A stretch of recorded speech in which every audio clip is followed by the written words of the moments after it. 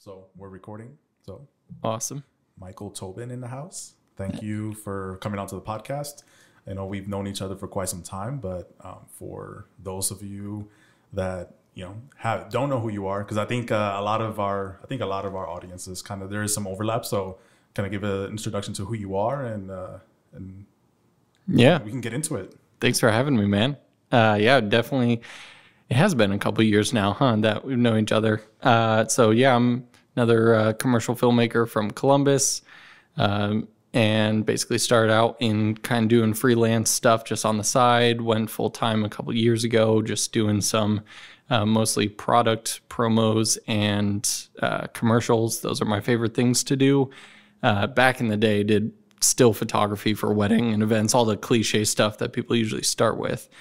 And yeah, the past year I kind of left the commercial realm for the most part, and now I'm just focused on YouTube and building that up. Corona forced a lot of people to adapt, and I just saw it as an opportunity to go all in on what I really wanted to do in life. So that's what I'm doing. And how has that that whole transition been? Even before, because I even think even before COVID and whatnot, you were kind of already headed towards that. So what's that been like for you? Kind of coming up in the content creation space and just kind of like owning your being the platform. Yeah, and it's had its up and downs, I'm sure, as every creator has had. And I think one too many times I've had that moment where like a video or an event will happen where I'm like, oh, this is it. This is like my Peter McKinnon moment where everything's about to skyrocket. And then you upload the next video and it like tanks or something. It's like, okay, we're not quite there yet. And so it's been many years of that. But I think the biggest thing that's changed in the past year, honestly, was just a simple mindset change. Because for technically my channel started uploading consistently, quote unquote, was around 2016, but 2019 at the end of it, I remember being like, oh, maybe I should just like give up this YouTube thing or do it more on the side. And I looked back at the analytics for 2019 and I realized that I only had uploaded like 11 times. I'm like, whoa, that's not enough. I'm not Mark Rober or whatever. So, it kind of forced me to look in the mirror and be like, oh, this is my own fault for not growth. It's not blaming the algorithm and all that. So the past 6, 7, 8 months or so, I've really just been focused on like, hey, this is what's working. It's a balance of playing the game and doing what you love to create. And so it's been fun, but definitely more growth has happened in the past 6 or 7 months than in the past 4 years combined. So, yeah, I mean, and talk about that a little bit, because like you said, it's not like you just started doing videos. Yeah. In the last 6, 7 months, so it's been, a long process to get to this point. So even kind of going back to that, how did you even get started into, the whole content creation and just, cinematography? Because you obviously were doing that before, you started creating like your own personal videos and whatnot. So talk a little bit about how, you got started with that. Sure. Yeah. I'm one of those kids who pretty much from 3rd or 4th grade knew I wanted to be a filmmaker. Obviously at that time, being a YouTuber or content creator wasn't a thing. But I just kind of always went towards whatever path allowed me to use a camera. And so that's why I didn't bother with college or anything like that, just because I knew it wasn't a necessity for what I wanted to do. So I feel lucky that I've always known what I wanted to do. And then we were talking right before we started recording about how didn't really love being in front of the camera. And so when I started, you can definitely tell in my early videos that I'm uncomfortable, and still to this day, people call me monotone, and still things that I'm working on fixing. But I really just love the mix of playing around with products. I've always loved unboxing stuff and playing around with new tech and cameras and things. And so then I'm like, hey, why not record this? And I see other people making a living off that. And so it kind of turned into like, oh yeah, I guess I do want to be a YouTuber, because the traditional film path of oh, let me become a PA and then, slowly work my way up to like DP in like the traditional Hollywood sense. It's still fun. I enjoy being on traditional sets. But I think I saw it in Peter McKinnon's one of his like holiday videos when he did the big Hyundai thing, how much of like a culture shock it is, the difference between like a YouTuber who's just like, this is the video I want to make, I'm just going to go out and make it and then publish it all on my own, versus having a crew of like 20 or 50 people that, weeks and months go into creating something. And so there's like two different paths, and it's fun to play around with each one. But I think for me, I like just being able to fully just think of an idea and create it and publish it. But yeah. Yeah, it's interesting just seeing like even the difference with that, where, they are ultimately, you end up with a video at the end, but there's totally the process. There are a lot of similarities, but it's very different. And, you even talked about, just being on a traditional set. It's just the whole dynamic is totally different. So, did you experience that first or? Yeah, I had been on a couple sets just, again, growing up, that's what I wanted to do. And so any chance I got to be on one. So starting, I'm always bad at remembering ages, but young teenager, I hounded basically every video production company in town, and a couple of them would let me just like go on shoots. And I was the equivalent of a PA, but not officially anything, just kind of hanging out and seeing how things work. And there was a lot of parts that I really liked. There were parts that I didn't like there was a lot of waiting around, a lot of, seeing like the whole like union aspect of it, of like, oh, if this isn't your job, don't touch the light stand, or like don't set up the camera. And like, I like wearing multiple hats. And so I was always so impatient to climb the ladder or to only do one job for one project. Like, I just, when I look at something in a project, I just want to like go jump as deep as I can and go right into it. And so being a content creator, I feel like you can do that a lot more. And my long-term goal of still wanting to do like higher end commercials like we see for Nike and Apple and those lifestyle, really dramatic, like Super Bowl type commercials. I would love to make one of those. And I've seen a lot of content creators almost go around all the people who like slowly climb the ladder. Like it doesn't happen all the time, but we see like Daniel Schiffer, right? Like obviously he was doing commercial work or freelance at one point, and then he was like, oh, I'll start YouTube, and he made all these videos, and now he's huge, and companies will happily hire him to do these big productions. And who knows if that would have taken the same amount of time if he never uploaded to YouTube and became a public face. So like you and I were briefly talking about before, I think it was just one of those like necessities where I'm like, I don't care to be in front of the camera, but if I want this life, then I kind of just have to. And now like I enjoy it. It's fun.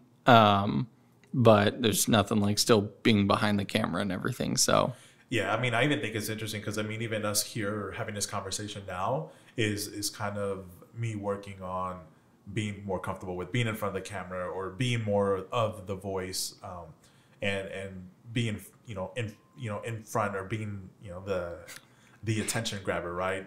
The face on the icon, being the face of the thing, right? And like I'm totally not used to that, and this is me challenging myself to want to get comfortable with it, because even with COVID and everything else, I feel like as anybody who has any kind of like influence, like there's so much to gain from like creating your own content, and even being able to like kind of what you alluded to earlier, where you have control over creating what you want to create. That's been something I want to start doing more of, where I want to be able to, if I have an idea or I want to make something, I want to be able to just go ahead and do it, as opposed to you have to go through like all this red tape and all these different operating procedures. And sometimes like I've been on projects that don't come out for 6-7 months, or some don't even come out at all because the funding got canceled or they decided to go a different way. And even in the world of commercial work and doing client work, you're not sure you have some creative say, and you can have a lot of creative control over creating the thing, but there's nothing compares to you ideating your own thing and executing it and making it happen at your own pace, and ultimately like you're responsible for, you know, for everything, and like the success or the like the lack of success. So I mean, and something I've always admired from you is that like even before, you know, the big growth that you've had this past year, you know, you were always not as consistent as you are now, but you had some consistency and you were putting out, creating content and doing things that you wanted to create.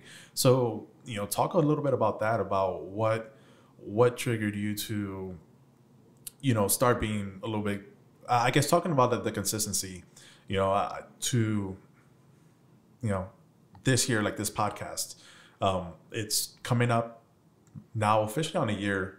This is, you know, I guess I haven't really even, this is like the really first one that I record here in this office space, but, you know, now I'm here in an office space, you know, want to make it a little bit more presentable and have something that I'm not doing in my basement. And, you know, we can talk a little bit about that, about the challenges of, you know, having kids at home and being limited with space. But, you know, for me, I have struggled with being consistent. I'm sure everybody has, you know, to any extent, but it's, you know, real for me has been like, hey, like this is your thing. You wanted to do this. And like, if you wanted to succeed or you want to have something come out of it, then you need to put in the work and like make it fucking happen. Because I've, you know, and like even with this year, that's one of the reasons why I ended up getting into the space is like, okay, well now I have to pay rent. And for me, I find it's a little bit more of a motivation for me to make it more worthwhile.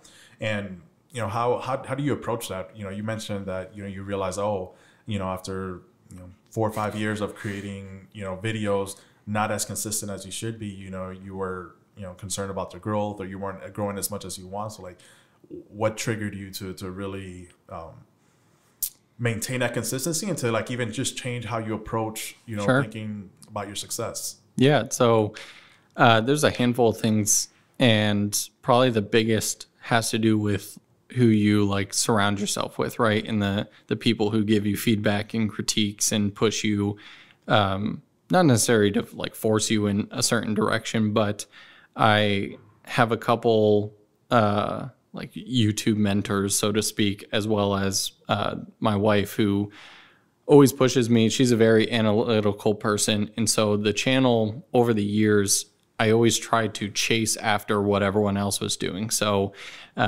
there's like, I don't remember what year, I mean, 2017, 2018, I did like a handful of vlogs in there on the channel, random product reviews that had nothing to do with what people really liked. And so what I was talking about before, where you could have a video pop off and maybe it was like, I don't know, an iPhone video. And then the next one I would do on some obscure, like maybe phone gimbal or I don't even know what, but something totally different, and it would flop.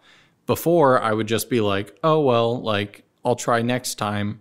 But in the past year, I've just been trying to be more strategic and look at what do people actually come to my channel for. And I found that the niche is like, oh, phone cameras. People really like the, you know, I'm not a guy who just like uses the basic phone camera. I like to rig it up and make it absurd.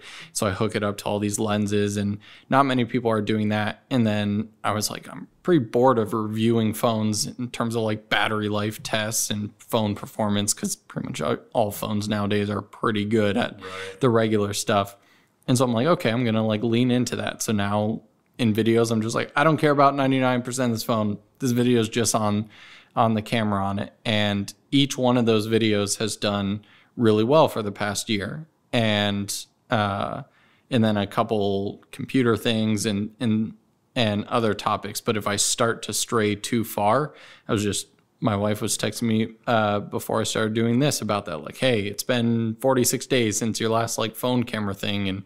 And so having people around you that kind of can give you genuine feedback about like what is working on your channel. And it just so happens that I like making that. And so it's the perfect combination, because if you're trying to chase after what everyone else is doing, but you don't enjoy doing it, you know as well as I do that you're going to burn out, you're going to get bored of it, and consistency won't happen.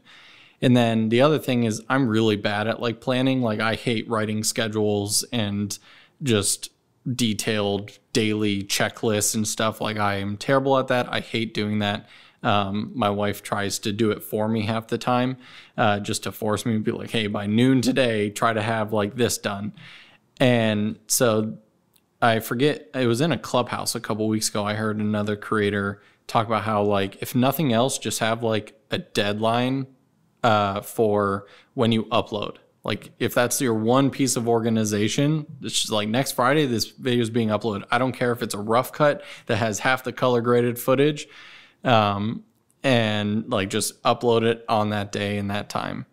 And so that's what I've been trying, especially the past month, is trying to get on more of a schedule. Like, okay, like every Friday have a video come out, and not necessarily announce it to the world, because I think we've all done that as creators. Like, okay, this is my new channel. Monday, Wednesday, and Fridays, videos are coming out. You do that for like a week, and then by the next one, it's just totally. I mean, I'm guilty of that here with this podcast. I mean, even this episode now that, you know, we're recording, I haven't put out a podcast episode in over a month. And it started off, you know, I had big backlog. I was every other week. Then it became once a week. And then now it's been once a month, and now it's kind of like going on 2 months. And that's one of the things for me that I've realized, like, hey, if this is what you want to do, like, you need to, you know, step up and come to bat. Like, sure, you know, especially, and that's one of the things, like, when it's your own thing, like, if you don't show up, then nobody else is going to come do it for you. So sure. it's. Well, I'm curious your opinion too on, because I go back and forth on this. Again, there's the analytical like SEO back end of YouTube people that I talk to who have very large channels, and they're like, oh, you have this amount of videos to where like the algorithm will boost this, or if you do this, it will boost this. And, you know, kind of giving tips from pure analytical point. And then you have the super creative people where it's like, it doesn't matter how often you actually upload. If you upload super amazing content, you're going to blow up. And I think like both are a little true. So like for me, it's like, I'm sure if I could create a, I don't even know whose name to throw out there, but some sort of, nope, can't remember his name. Ash Taylor. You probably remember him too. He doesn't upload to YouTube anymore, unfortunately, but he grew very quickly. And I know he didn't really look at analytics of anything. He just made really good pieces of content, but pretty inconsistently.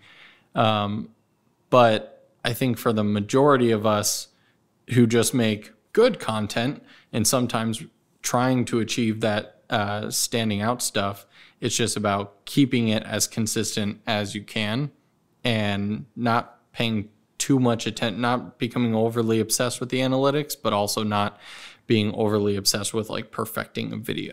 Yeah, I mean, I think it really boils down to, at the end of the day, as long as you're doing what, you know, what's in your heart to like want to create, and, you know, sure, you know, people, I think you have to be analytical to a sense if that's what you're trying to achieve, and that's, you know, obviously you're going after whatever metrics or KPIs or whatnot, that sure you have to think about that, but I don't think that should dictate what you know, whether you create something or not. And I think at the end of the day, you know, I'm sure you've had videos or projects that you've performed that you've thought like, yeah, it's not that good, it's not my best work, but then it's received totally differently, or that's people love it. That's how it works like all the time, and it annoys the heck out of me half the time, because I'll put in like, I forget which video it was, but there was a video that I literally put in, I think I calculated like 30 plus hours into, and I put it out there, and it did like, okay. It was pretty slow growth over the month. And then there was like a new camera announcement, and I didn't even have my hands on it. I just did like a quick talking head of like, hey, here's my reaction to like, you know, the announcement. And it was just like a simple talking head video. And that one took off because, you know, it was a trending topic or whatever.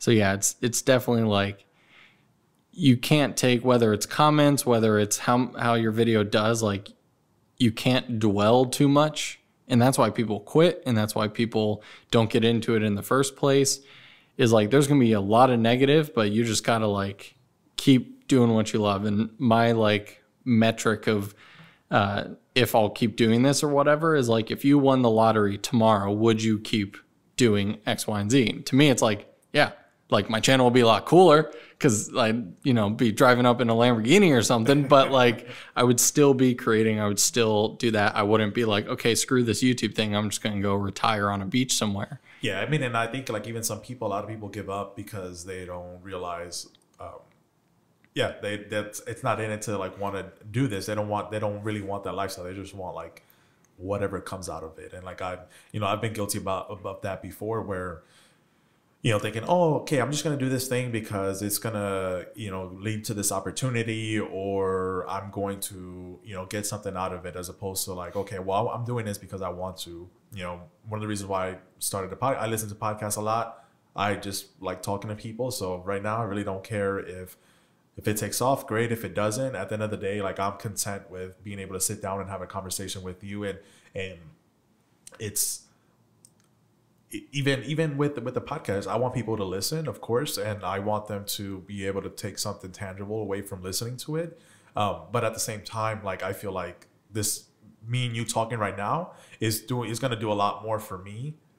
It's going to do the same thing for me whether 1,000 people listen to it or 10,000 people listen to it. Sure. Because you know, with every guest that I've had, I've been able to walk away with not only knowing them a little bit more, but really being able to take away things that I can apply to my process and to my journey that will help me. And ultimately, I'm like, if it's helping me, you know, with this kind of thing, I'm 100% sure that it's going to help out somebody else. And it's so true, because that's like really the networking aspect is like such a close second to the good feeling of like actually filming something. To me, like me holding a camera in my hands and getting a cool shot is like the greatest like feeling ever for me. But like having the chance to meet people and like you said, sit down, talk to you, or go to networking events, or even if it's just chatting on Twitter or Instagram with someone, when you do spend the time to create a platform for yourself or whatever, you know, even if your motivation isn't to be like the biggest influencer or whatever, because maybe you're more shy or whatever, having some sort of following gives you credibility, and it allows other people to see like, oh, let me scroll through this person's stuff and kind of see like, oh, this is like a like-minded person. I mean, heck, that's like, we didn't just meet, you know, in a coffee shop somewhere. We met in a like-minded scenario, and that's how we became friends and started talking more and stuff. Right.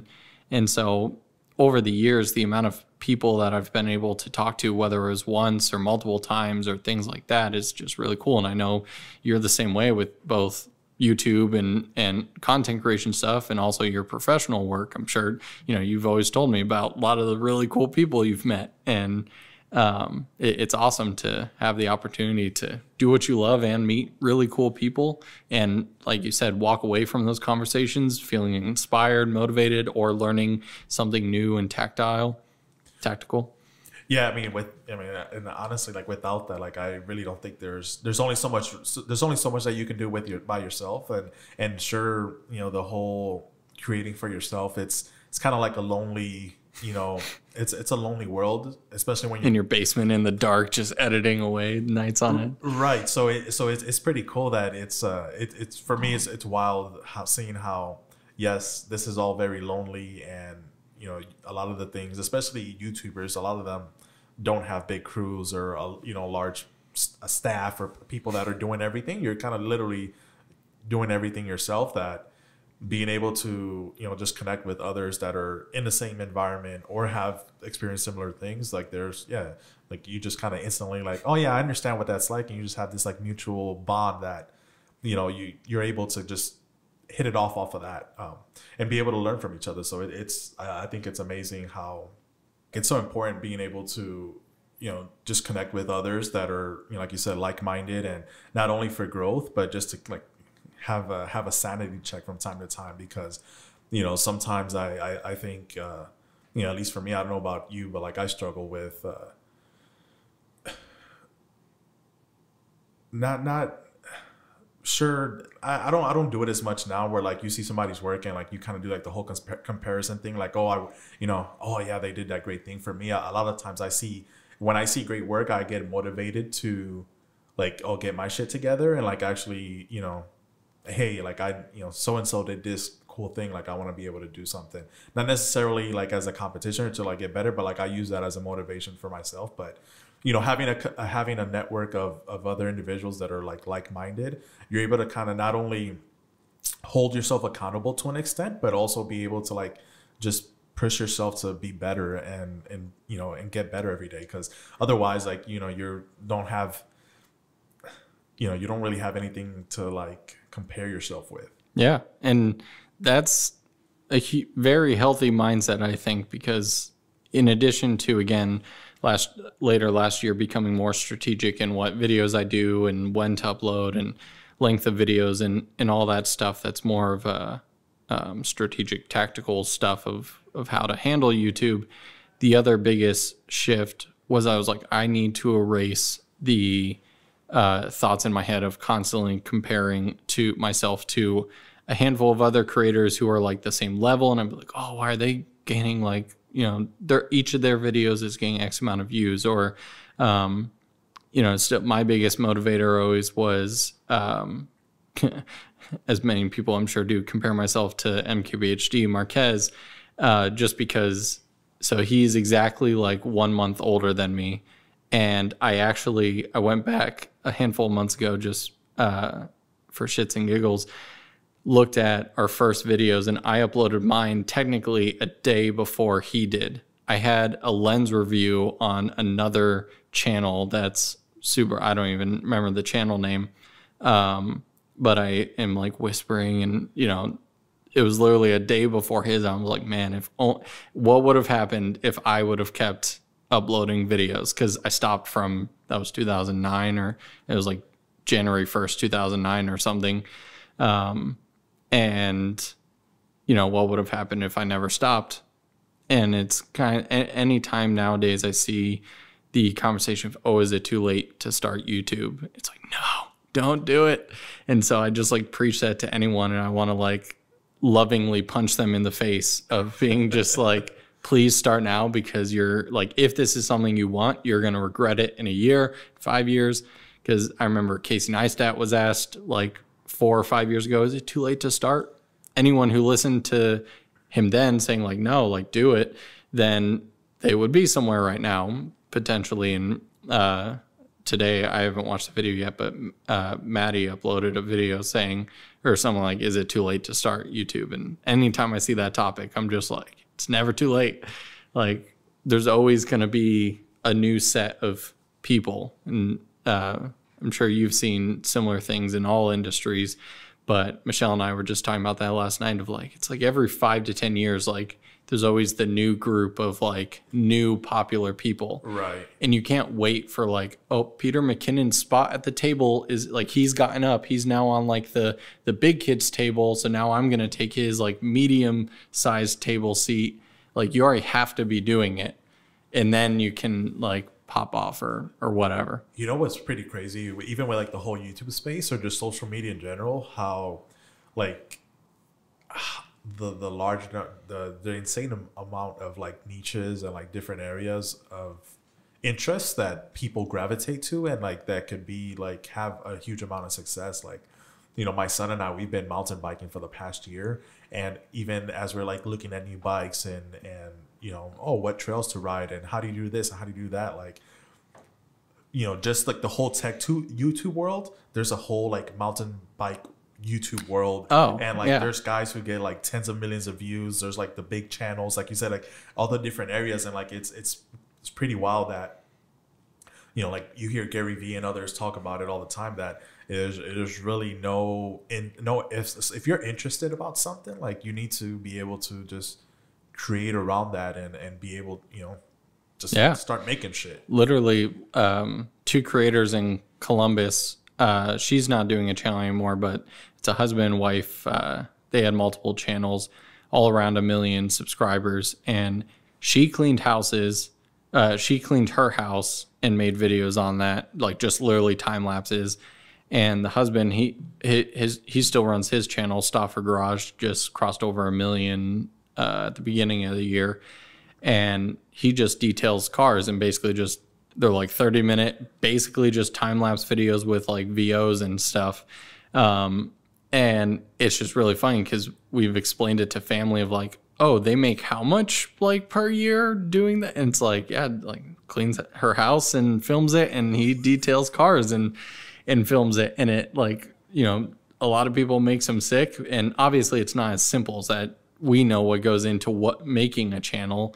But like you said, like, yeah, if your passion is like sanding down wood tables or something, like film it. And heck, there's restoration chat. Like that's a whole subculture of YouTube. I've gotten down that rabbit hole and been like, why am I watching an hour of someone restoring this 100-year-old bell? But I'm going to sit there and like watch it and just be mesmerized by it. Dude, we've, my son and I, we watch these videos of guys who assemble bikes. Nice. And it's like no dialogue. It's just like some cinematic music, and it's all like super slow motion, and all you hear is like, you know, the torque wrenches click clacking, and like, you know, the bolt, you know, as you're putting everything together. Like it's like a 45-minute video of guys just literally just assembling a bike, and has like 10 million views, and it's oh yeah. Or those guys, I'm not sure what country, but clearly like a third world country setup, and it's just like this guy. There's a couple channels now, but like this couple guys where they like build like structures and like houses and stuff with like their bare hands, or like a wooden bamboo. Yeah, like it looks like they have a spork in their hands, and they'll build like $1 million swimming pool.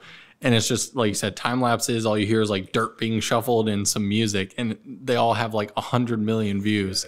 It's wild. And like I wonder if you know, because of the ability of like all these different subcultures and like area of interest, that people think it's a lot simpler to, oh, okay, well, oh, I like watching TV, so I'm gonna, you know, start a YouTube channel on watching TV. But and I think that's probably why a lot of people, because they think it's easy, and then once they start doing it, like realize, oh, okay, it's not as easy as I thought. And sometimes they, you know, kind of going back to the whole thing where they start creating this thing because of they're chasing the fame or whatever money, and they don't really have the, you know, that love or that passion to, sure, you know. Did you see that thing on Twitter a couple days ago? It made me pissed off. It got super retweeted and liked, and I don't even know who it was, but they basically were like, oh, this is sad. And it was a chart about, and I've seen it before, so I think it's a couple years old, but it was basically like this not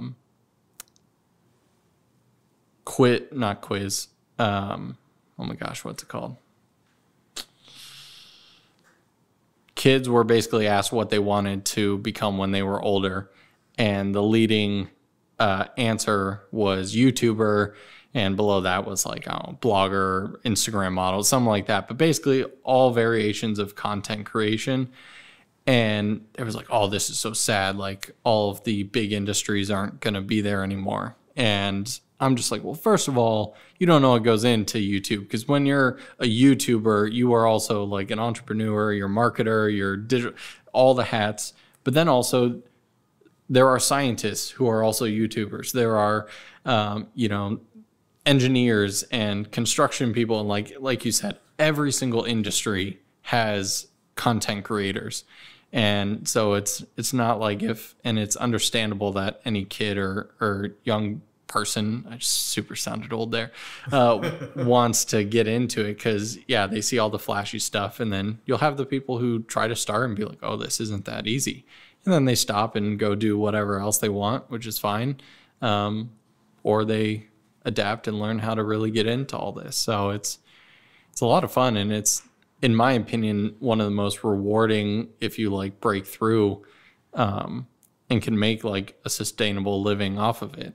And you don't have to be the Marquezes and Casey Neistats and of the world to make a living. And it's crazy. The more in recent months, the more I've learned from other creators who are smaller, sub 100K, and still make very good money.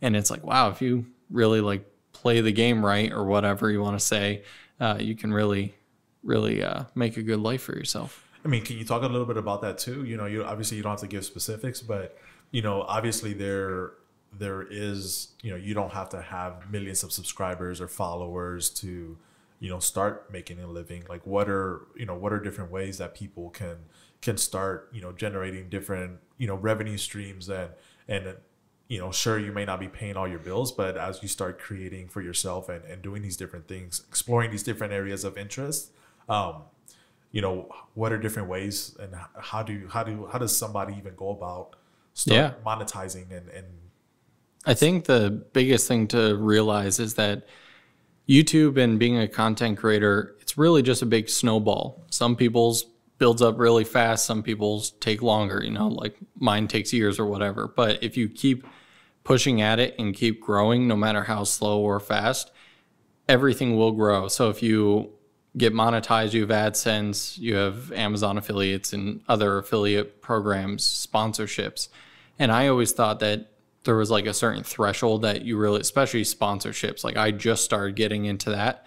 And I'm like regretting just getting into it because I've talked to other creators who are my size, and they're like, oh, I got my first sponsorship deal at like 5,000 subscribers.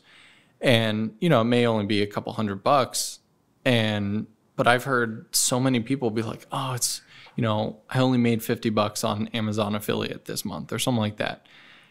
And it's like, why are you sad about that? Like that could be something extra that could pay your like internet bill. Like it's something. And that's like, especially affiliate links, that is fully passive. And so as you grow your channel and you get views and you get AdSense and things like that, I've always seen everything grow with that. There are months where things dip and go all over the place, but for the most part, it's like, everything is kind of growing together. And now I have 2 smaller channels that I technically started like last year that I'm trying to, going back to the consistency thing, just finding the time for everything. They just got monetized last month.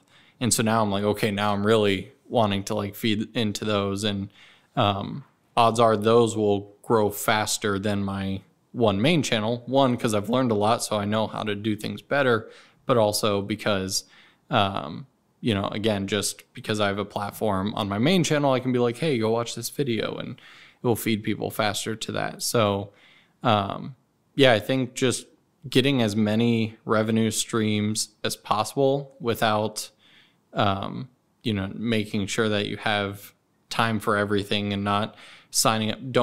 The biggest thing is don't sign up for an MCN. Like I never did that. I don't know if you ever did that, but if you're just getting into YouTube, like the one piece of advice that everyone gives, never sign up for an MCN because they don't do a whole lot and they'll just take like 40% of your profits, or I don't know the percentages. It's wild. It's crazy. I've had a couple, you know, hit me up a couple years ago, and like even with my channel, like my channel is like monetized, and it's wild because I don't really create content. So initially when I first made my YouTube channel, I was shooting music videos for people, and I was literally the platform where these music videos would get distributed. Nice. So I would shoot a music video, post a music video, and started gaining some kind of audience. But then somehow, I don't know, I don't even remember why, but I just like stopped doing that because I was like, I don't want to post these music videos on my channel anymore. So like I've kind of, even right now with this here, like I'm like in this weird position where I'm like, okay, should I even just like start a brand new channel and start fresh with everything that I'm doing here with the podcast and even like some of the personal content that I want to create, or just leverage that, hey, this channel is kind of like already monetized, and start just building it from there, with the understanding that a lot of the people that initially subscribe or even watch the videos, they're not going to care about my new content. Yeah, that is a long, like that's a debate that I think been around a long time, and I debated it multiple times. And, you know, I could even argue that if, you know, 2 years ago or last year, if I would have been like, okay, I'm going to ditch this channel, start over, because there is evidence. I'm not going to say for sure, because anyone who claims to know the algorithm, you know, it changes so constantly and who knows, but there has been evidence that really old channels that try to come up with new content or whatever have a harder time than a brand new channel. For the number I've heard is around 35 or whatever. The first like 35 videos, YouTube really gives a new channel a chance to like really pop off. And so there was Rich, I forget his last name, but he had a channel, and he's in our space, tech film space, and Tom Richardson. And he had a channel with like 60 or 70,000 subscribers. He got really bad at uploading or something, bad consistency for like a year or two, and then started uploading again. And with nearly 70,000 subscribers was getting the same amount of views that I had at around 10, whereas like high hundreds, low thousands, every once in a while one would get 5 or 10, but it's pretty low for a channel of that size. And so he made the really hard decision. And I remember chatting with him about it on Twitter. He was like, yeah, dude, like I'm just going to start a new channel. And he started a new channel. And like you said, the audience that subscribed to the new channel really wanted to see that content he was creating. And now he's growing faster, and he hasn't like surpassed his 70,000, but better engagement rates, more comments, more likes, more views, and everything is more proportionate as he grows. And I can only imagine how much that would like thinking about being like, okay, I'm going to leave my 36,000 subscribers and like dump it for a brand new channel is pretty scary, which is why I kind of started the 2 smaller channels, because like, oh, those are a little bit more hyper focused, and so I'll like just upload to those for a specific type of video. But yeah, it's one of those things that I think you can take an existing channel that hasn't been super, like if you're like, oh, my channel's been around for a couple of years and it hasn't been optimized the way I would have liked. I think it's still young enough or hasn't been, you know, like killed off by YouTube or anything. So if you start really like, oh, getting consistent and uploading the content that you want to make / people want to see, yeah, you may always have like some dead weight of like people who are subscribed who never engage, because I'm still working. Before last year, and most people's is pretty high, but mine was like 99% of viewers not subscribed and like 1% of my subscribers were subscribed. Right. Now it's up to like 6% of people are subscribed, which is getting there. But I think like the really good viewerships I've seen are around like 20% of viewers are subscribed on channels. So yeah, it's hard. Yeah, I mean, I even think about like, you know, sometimes when thinking about that, like I think about what, you know, what are the reasons that like there's some channels that, you know, I like go out of my way to see, okay, what's their new video, and like even sometimes where, oh, they haven't put out a video, like I'll find myself like going to see, oh, have they put out anything recently, or oh, I haven't checked it out in a while, so like they have like 5 videos and like I'll binge watch all those videos. And then there's some channels where like there's a couple like mountain bike, you know, channels that we watch, and every time they come out with a new video, like we literally sit down.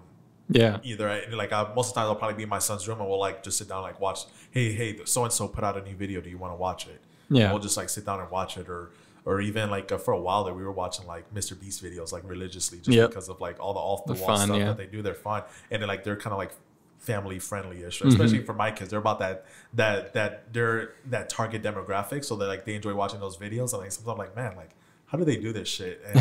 And but it's, you know, even thinking about that, like now I'm really starting to, you know, focus more on like, okay, who do I want to see this channel? And like obviously knowing that it's there, everybody's not going to come at once. The floodgates are not going to open and everybody's going to come in and start watching from day one, that ultimately build up to the people that I want to watch, you know, my content, whatever it is. Yeah. So I think that's something like that's very important for people to consider. And I don't think a lot of people consider it. And that's why a lot of people end up quitting, because they're like, oh, I don't want to start brand. I don't want to start fresh. You know, I don't want to start a new Instagram page or YouTube channel or whatever it is, because, you know, I don't want to have to work again to build whatever audience or whatever, you know, whatever those follower counts that they mean something, but they don't necessarily mean a whole lot. But at the end of the day, it's like, you know, just people just need to, you know, have that consistency and do things that it's going to help them get there. Yeah. And it is hard to, there was a girl I used to edit YouTube videos before, and she got, when she was starting out, she got really unfortunate advice from like a social media company. It was like, oh, you should just buy Instagram followers to like get ahead. And so she bought, you know, a couple 100,000 or something, which is super cheap on Instagram. But she ended up getting, people say shadow ban doesn't exist. I don't care for the debate, but she wasn't getting nearly the engagement levels because they were mostly fake things. And as over the years, brands have cared less about the initial, subscriber or follower count, and it's more about the engagement. And so they check into that stuff of like, you have 200,000 followers, but you have like 50 likes. Like, what's up with that? And so she had to make the hard decision to like just ditch it. But again, she's happier than ever with her. I think she built it organically back up to like 10 or 15,000, but really good engagement, really good. And, she gets her sponsorships now that are more genuine and organic. And yeah, so like you said, it is hard to imagine that. And it is a lot of work that you have to re-put back into it, but it can help you out in the long run. And speaking of Mr. Beast too, one of the YouTubers I edit for sometimes, she actually, I don't know if she hired or just randomly was talking to some of his staff that is like the YouTube strategy team that he has behind the scenes. And one of the biggest tips that she got was that the first 2 minutes of your videos are like the most important. And now anytime I watch a Mr. Beast video, I just like really pay attention in the first 2 minutes. And like, he really cuts all the BS out. Like, that was the biggest thing I've worked on over the years is, I have a video coming out tomorrow that is like my 5 biggest mistakes as a filmmaker. And one of them is like, don't fall in love with your shots or your edits. Because we've all like shot a shot where like we just want to let that hold for like a minute long. And I'm so guilty of that, especially for intro shots. I love slow fade-ins and stuff. And I'm like, all right, this isn't a movie theater. Like, yes, you can make that stuff. But when you're trying to grow an audience, if someone's new to watching your video, if you're 20 seconds in and you're like halfway faded into like a drone shot, like people are going to leave. Yeah. And so, yeah, so fun fact for you and anyone listening is straight from Mr. Beast's strategy team is like first 2 minutes, like make as entertaining as possible. I struggle with that, like even like on client projects and like, client work where, or even like other projects where, like right now I'm doing this thing with Ghost Energy, like a spec project kind of. And I had Johnny come on and like I did a kind of like a talking head story film with him. And he had a lot of great things to say about the brand. And that was ultimately what I wanted to achieve. And, it's my goal is to like make like a 2-minute film. Nice. But I have hours. This like rough cut. Well, I have this rough cut where it's like 8 minutes of like very solid like content. And I'm like, shit, this is all really good. But like, yeah, nobody's going to watch this. This is why I think doing commercials is a huge benefit, because having done commercials for both TV and social media where it has to be like, oh, this has to be 15 seconds or 29 seconds, not a frame more, really forces you to like cut it down. And I started utilizing that in my film reels, where my film reels used to be like 2 or 3 minutes, which is still pretty average for a film reel.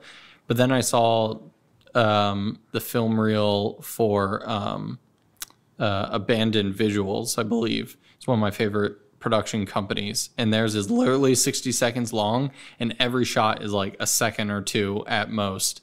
And they only hold on 1 or 2 shots throughout. And it just has way more impact. And your really good shots that you fall in love with actually have a bigger impact because they show up real quick and it's like, oh, what was that?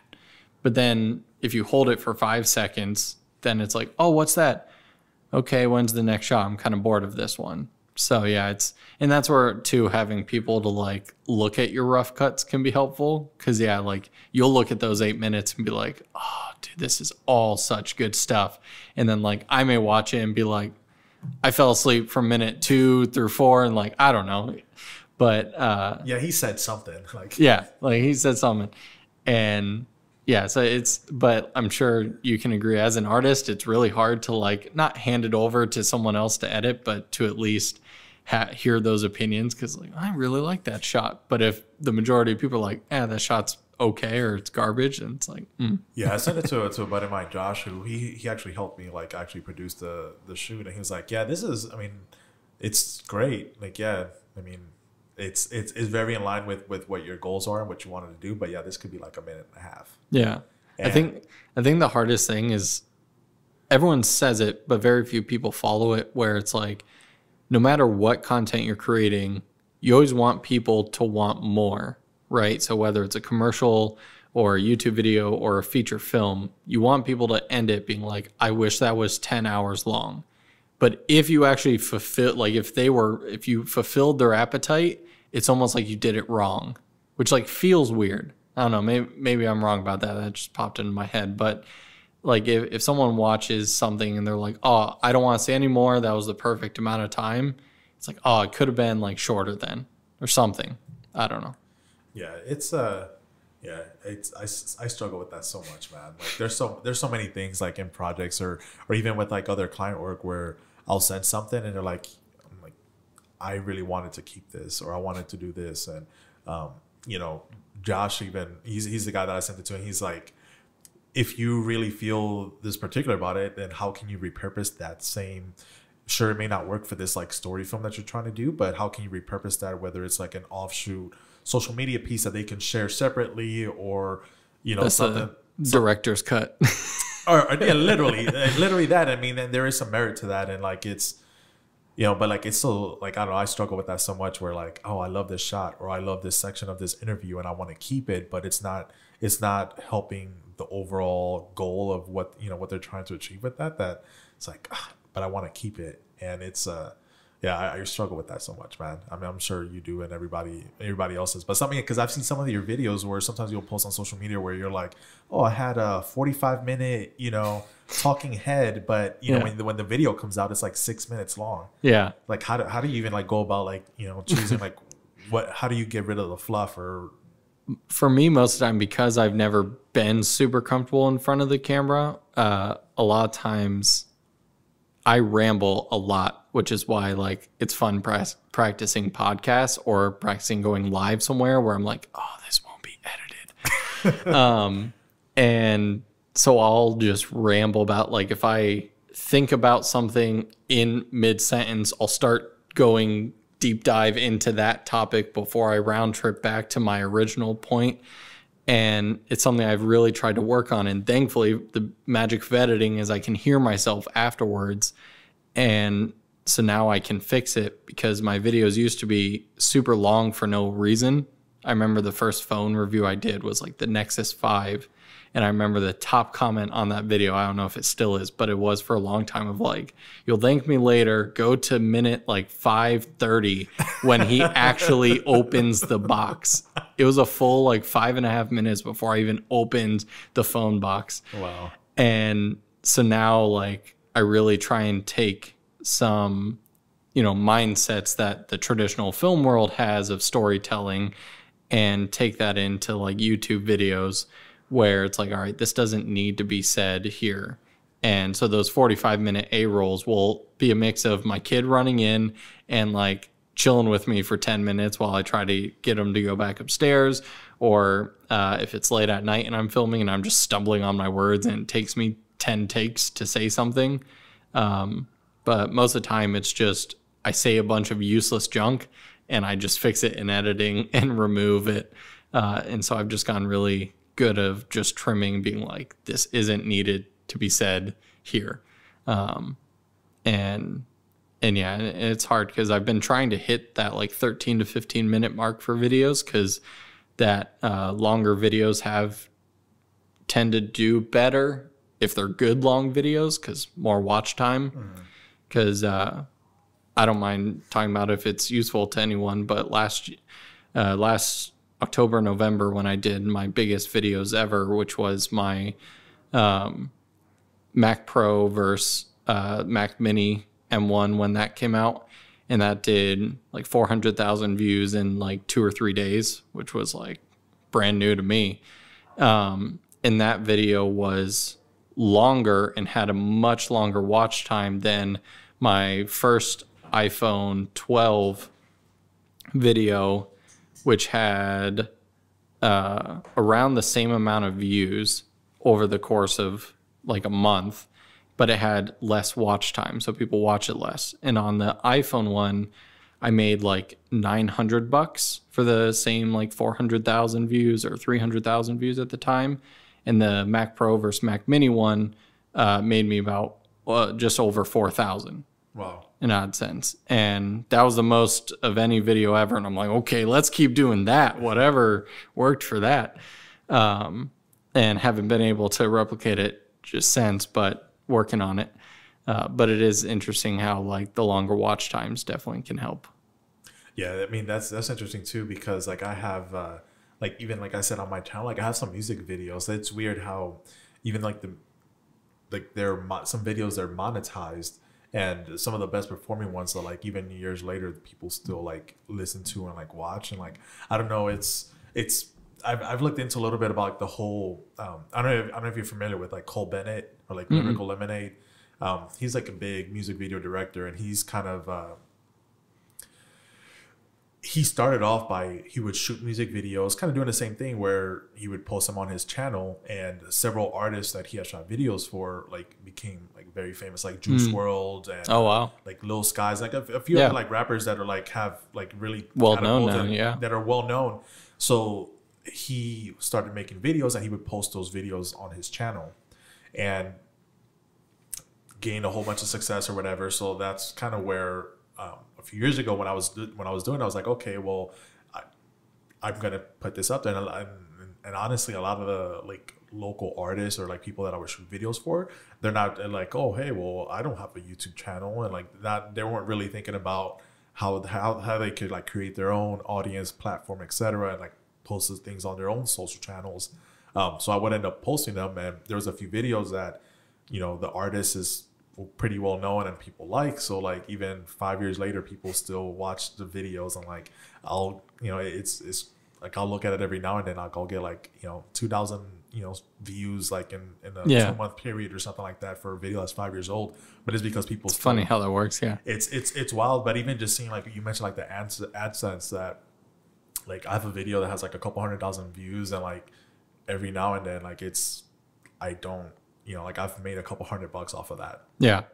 And that's, yeah, shout out to my wife who, again, she's an actuarial background, which is still hard to explain, but basically just finance, money, and numbers and crunching all that. And so really learning CPM, watch time, and all the things that actually make up, because so many people think like, oh, this video got 1 million views, so how much did you make? It's like, 1 million views from Graham Stephan's finance channel is going to make so much more money than 1 million views on a gamer's channel. And so, yeah, it is very interesting to see. Like, I'm always open about talking about AdSense, never from like a bragging standpoint, because I always enjoyed watching.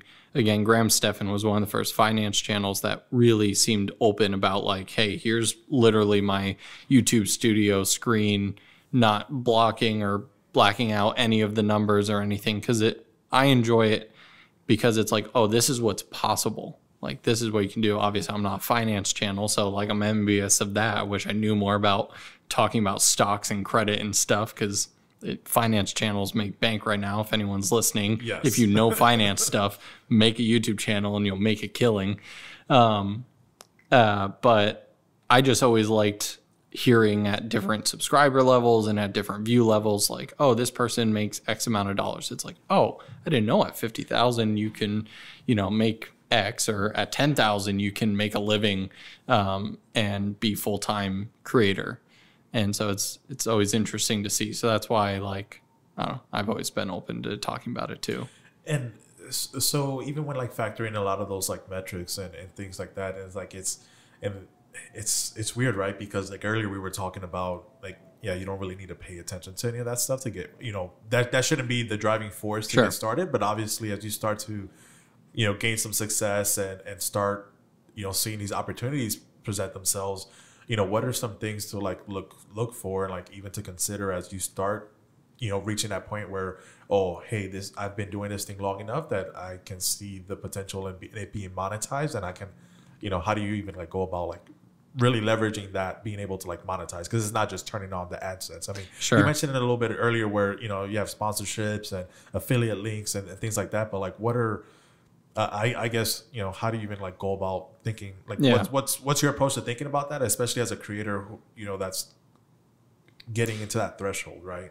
It's hard, right? Because there are some creators who have like diehard integrity, and Marquez is always the first name that comes up because before his like Volvo video or something, he never had a super obvious like sponsored video, and that's why people respected and to this day, 10 years later, that's why he won Creator of the Decade. That's not the only reason why, but that's a huge reason, is you can trust what he says because, you know, every video is not like, this video is sponsored by blah, blah, blah, especially when that product is the one being featured in the video. And so it's a mix of like, oh, I need to pay bills and support my family, but also you are playing the long game and you want to retain the integrity of whatever channel.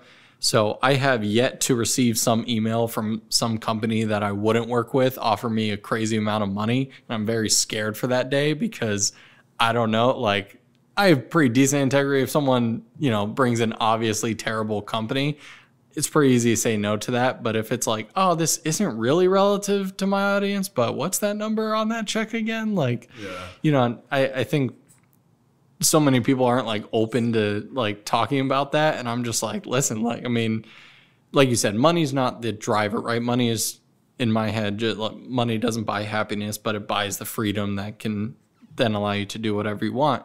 And so for me, now that I've ventured into the sponsorship realm, it's more about just like, okay, what's fair? And it's also, you have to think, Emilio Takas, I think I said his last name right. He gave me great advice recently. We were FaceTiming, and he put me in touch with a company, and I was like, oh, like what number should I throw out there and all this stuff. I'm worried, like my views haven't been like getting as much, so what are they gonna think? And he's like, people will sponsor sometimes to try and get in early. So even if you're not massing crazy amounts of views, that, like you said, like a year later, 6 months later, 5 years later, a video can just explode out of nowhere. And I've had multiple videos do that where I upload them, they're complete duds, I forget about them, and then 6 months later, I'm like, wait, why is the channel getting this many views? And it's like, oh, that one video just got like 30,000 views in the past month.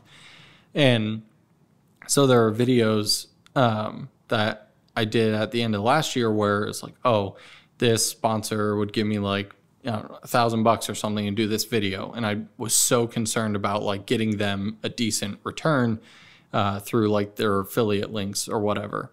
And, you know, I would just like stress over that completely. And Emilio was just like, you know, one video is going to take some time. And now I've, you know, that video and other videos like it have given that company a much more decent return than what they paid out to me. And also, it's kind of brands and companies taking a chance on what they think where you could be in a year or two. And so that really opened my eyes to the sponsorship thing too. Because again, I thought that I'd be at the silver play button or something when like sponsors would start rolling in. And here I am hearing other creators being like, no, at 5,000 or 10,000 subscribers, I was like getting checks from this, that, and the other. And I'm just like, how? Yeah. Like, so it's pretty interesting. And I've always heard that like AdSense and affiliates should be like bonuses. Like that shouldn't be the thing that you rely on, because this past month or two has been stressful just because advertising revenue usually goes down at the beginning of the year. And so trying to come up with more business strategies to find revenue streams in as many areas as possible, while again, all still maintaining the integrity of the channel. Because the second your audience starts smelling that you're only doing this for the money, or they don't really believe in a product that you're selling, you're going to get called out for it. And, you know, it may not be the end of the world, but it's going to ruin some amount of integrity.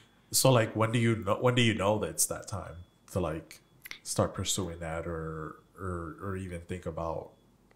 I Honestly, my answer is different than what it would have been like a month ago after talking to people. I don't think there's a wrong time. I remember when I had 500 or like 1,000 subscribers, I got a phone call with, who was it? Lens Pro to Go. And I wasn't even trying to get money. I was just trying to get like, I don't know, a rental amount of money or something like that, so I could like rent a camera to test out. And looking back on it, I've always laughed of like that guy was awesome to at least humor me, because here I am with like 500 subscribers getting like dozens of views, and he literally let me rant for like 30 minutes or something, like, oh, like, you know, it was a fun practicing of a pitch. And you know, at the time it was just like, oh, like right now I'm not you know, call me back in like 6 months or a year or something like that. So I don't think there's any wrong time to at least venture into it. You're probably going to get a lot of no's, just as you will when you get larger.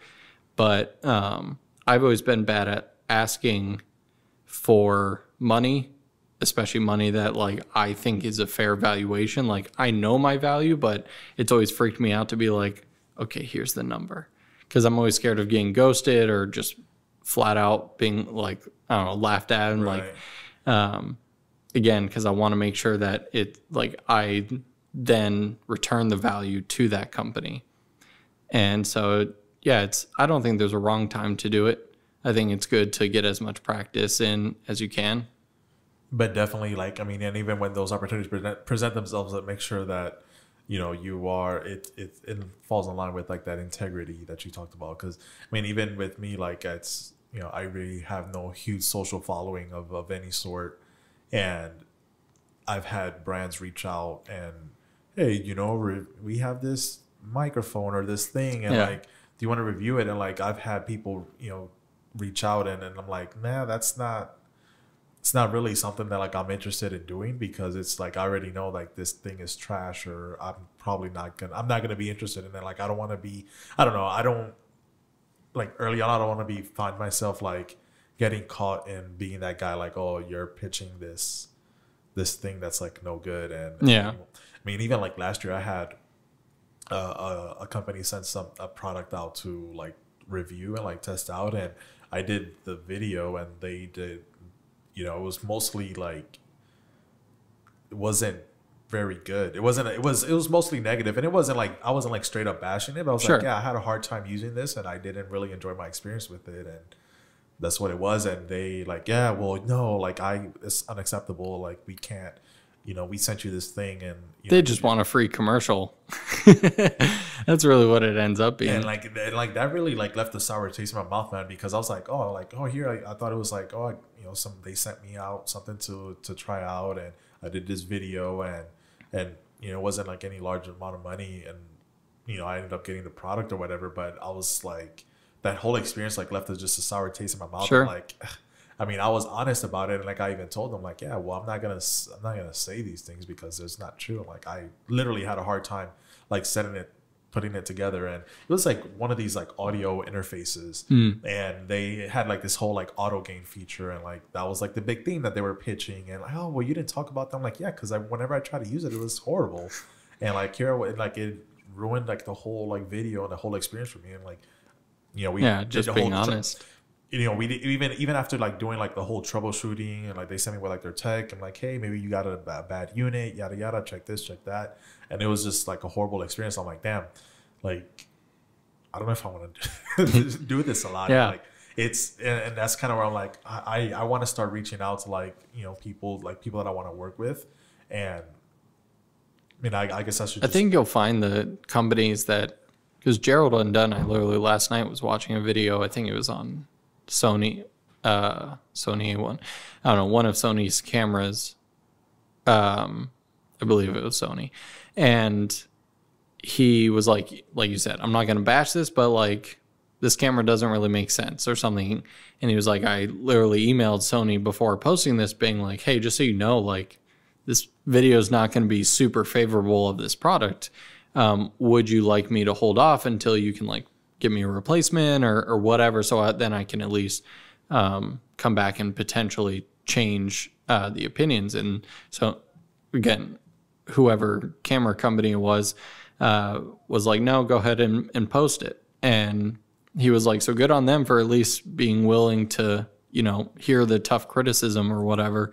And so I think those companies that are genuinely trying to get feedback from people and not just a free 5-star commercial will be willing to take the hits. And especially if you're if you communicate the issues you have before posting. I'm not saying you didn't do this, but anyone else who's listening who makes content like this, if you're talking to the company, like you said, of like, hey, I've experienced this. Do you have a fix for that? Like, maybe I just got a buggy unit. Oh, no, that's just how it is. Okay, well, then like, I'm going to talk about that. and yeah, and I think as you move up to the more reputable companies, usually you're going to, like, at least in my experience, have a better experience. It's always like the cheap Amazon resellers, again, who just want to sell their product. They're not passionate about their brand or their company. And, you know, those are the ones that always are way more work than what any sort of affiliate or sponsorship money is usually worth. How do they find you? Because like I've been getting an influx of like those Amazon resellers where, oh, hey, we have this thing and, you know, we want to, you have great video. Like, let's, you know. All the generic stuff. Yeah. My guess is it's always because because on most people's YouTube channels, you have like the contact on the about page. And so usually you just get sourced from that email. Yeah. So I've had an influx of those recently where they're like for like these like random products and like they're all like filmmaking tech related stuff. But it's like, yeah, I wouldn't even like buy this. I wouldn't even get this to like my kid who's, you know, he's like my son's starting to get an interest into this stuff. I'm like, yeah, I wouldn't even give that to him. Yeah. But there are like, especially starting out, because I think we've both done videos on products that aren't like, oh, a really cool camera body or whatever. Usually when you start out and start to get a little traction, you get those like medium-sized companies where it's like the camera accessory. So it's not the main camera, but it's like, oh, here's a wireless transmitter or here's an audio interface. And my biggest advice there too is like try to stand out from the basic reviews, because I used to do just like plain old review of like, again, that video transmitter, and they never really did all that well. And then I would see people who do like vlogging and stuff, like again, Peter McKinnon, Maddie, and others, who that would be the subject of the video, but they had a whole story around of like, oh, I'm trying to do this shoot, or I'm trying to do this. And then they would just sprinkle that product in and show its use cases. But it wasn't like okay, here's 10 minutes dedicated to this product with the little tech specs. Exactly. And so like those are good from like a tutorial. Like those are good evergreen videos, like, oh, how to use this, how to set up, how to make this work. This has a bug. Let me show you how to fix it. Those are great searchable videos, because if there is a widespread problem, it's like my Blackmagic 6K Pro tint issue. Like that video did pretty good because a lot of people are worried about the tint issue. So I talk about like, oh, these are the possible fixes and blah, blah, blah. But other than that, if you want to do just like a review, try to take that small product and work it into like a bigger idea, and it will stand out from the crowd.